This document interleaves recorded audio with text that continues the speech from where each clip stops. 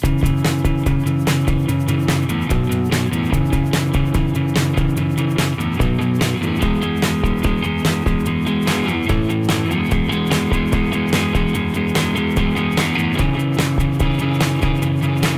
it to Magic Mountain, and I have 2 credits I need to get here.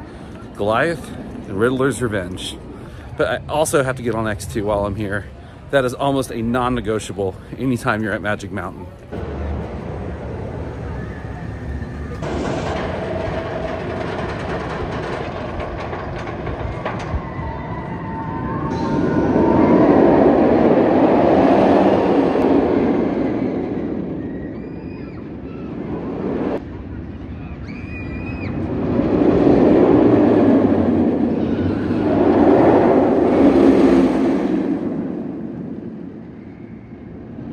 Big thumbs down, not even gonna hide it.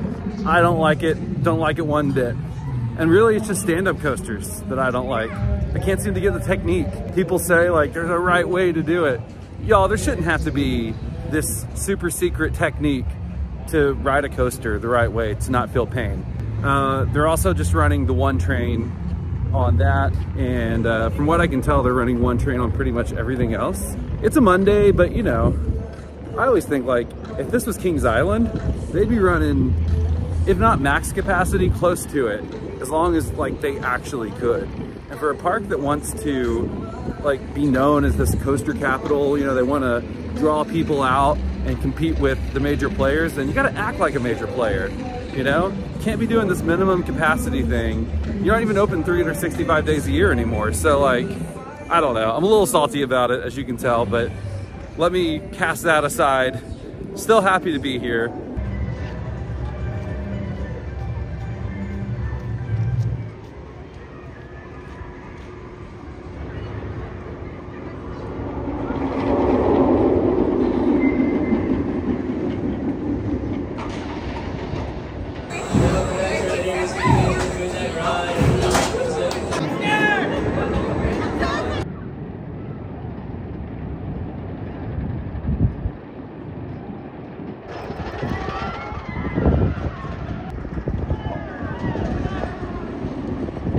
We were literally 3 seconds away from a duel on Twisted Colossus, which begs the question, what do they have to do to actually sync this thing up perfectly? Because I feel like they did all the right things. They hustled, like the timing on the drop was almost perfect. I'm not sure what it takes, but we missed it by that much. X2, supposed to be closed all day. It's now open. So I'm doing that like mad dash hurried walk from Goliath all the way to X2. And I'm just gonna pray to God that it's still open by the time I get there.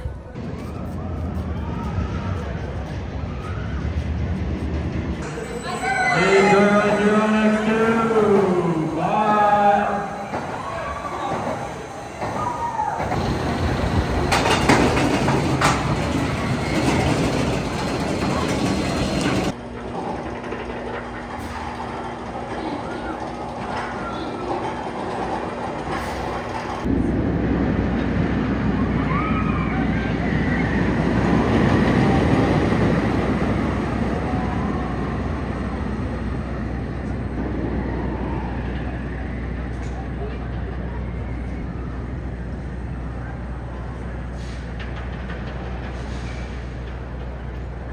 I just got the crap beaten out of my legs on X2 and it was amazing. Holy cow though, it's bouncy. It's way more bouncier than it was last year, but you know, I don't even care. This thing is world-class, one of a kind. There will never be another X2. That's all I can say. X2 now gives you unlimited rides on the Ultimate Flash Pass. Last year, it only gave you 1 per visit, so I'm really excited to see that change.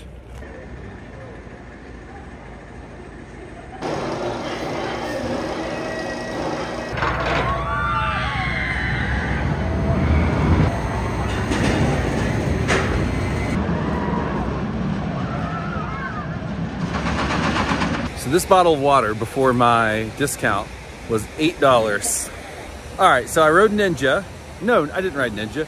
I rode Viper, and it was much better than last time. Last time I rode it, I smacked my head against the back of the seat.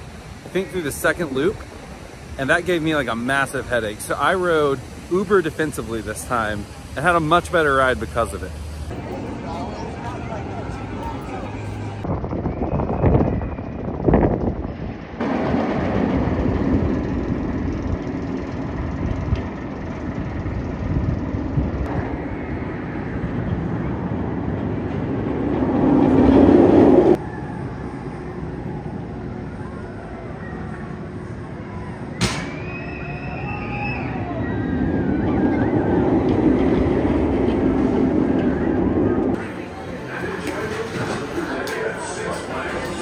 Once the gates have opened, please watch your step.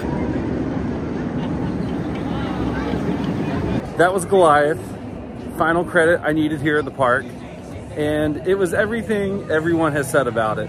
But I will say this, yes, the drop is shallow, yes, there is zero airtime, and yes, the positive G's are bone crushing.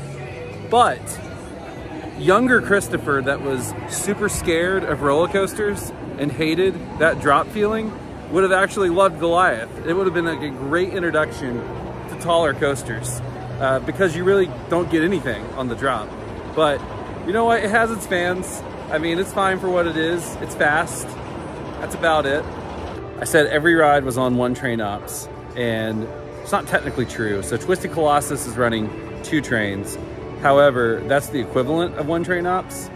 That aside, Goliath was running 2, and oh my gosh, what was the other that was running 2? Viper was running 2, which was confusing because literally no line. So can't explain it, but I want to be fair. There are a few coasters running more than one train. Right.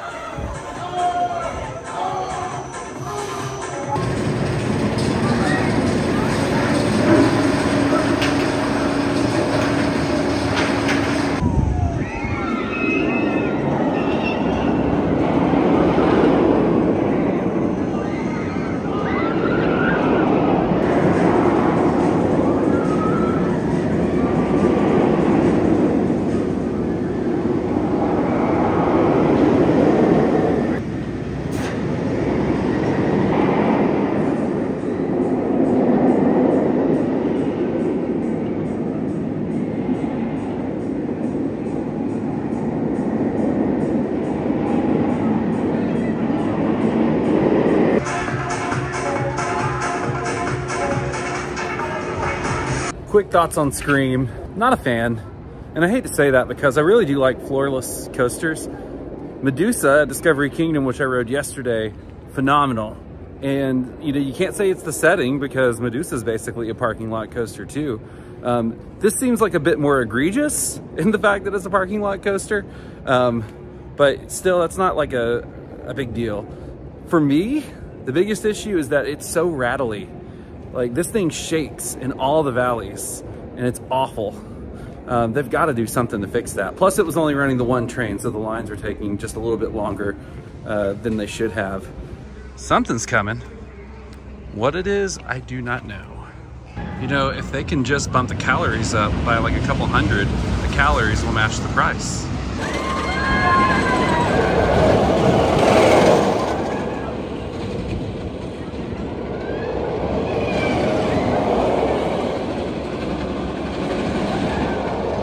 So I had one more coaster left in me, and of course, I had to make it X2.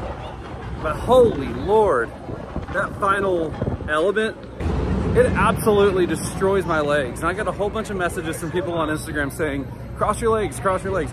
How do you exactly cross your legs? There's a giant bar that separates like your thighs. How can you cross your legs during that element? I don't know. This is kind of weird, you know, like, I can't do it more than twice in a visit, but the thing is so awesome. It's not that I don't like it. It just takes so much out of you. So good way to end my day here at Magic Mountain. Got the 2 credits that I came for. This was a bit of an abbreviated visit. Obviously been to the park before, so didn't need to get on everything. But it's been a fun 3 days here in California, and excited to get back home, but very, very thankful to be that much closer to my goal of 500 credits. We are 54 away now. So thank you all so much for watching. We'll see you here soon.